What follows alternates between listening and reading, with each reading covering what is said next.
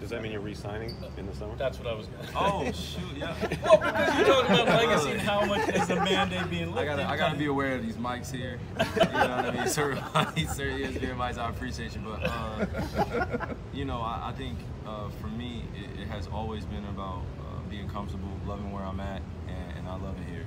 And you know, once that summertime hits, I know that we'll have some conversations, but you know, there's no way I could leave my man 7 anywhere. So you know, and as we build, as you see, I'm playing with some guys that I've had relationships with in the past, and this is the recipe for success. When you have guys that you've known for a while, young guys that are willing to listen, and then a front office that's willing to do whatever's necessary in order to build this thing for the long run. So that's the mindset.